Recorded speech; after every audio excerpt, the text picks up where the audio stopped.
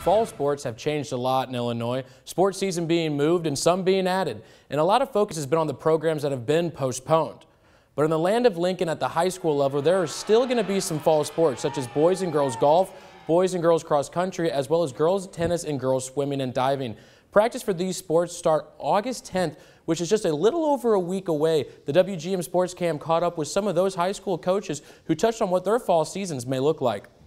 We're going to go full steam ahead. And so now we have a week and a half until we really get going. And then I think once the season starts, we really don't know much about how they're going to be able to host meets, how many teams. We do know they're like right now they're looking at 3 teams per meet. And so we're just kind of trying to sort out a schedule from there. We could start there on Monday, August 10th. We're going to start that day in the morning, just like we would normal. The schedule's a little bit up in the air since we can't travel outside of our region. And being golf, we travel extensively, so it's about 80% of our schedule needs to be redone, but I know Mr. Cannell will handle that and get us a good schedule.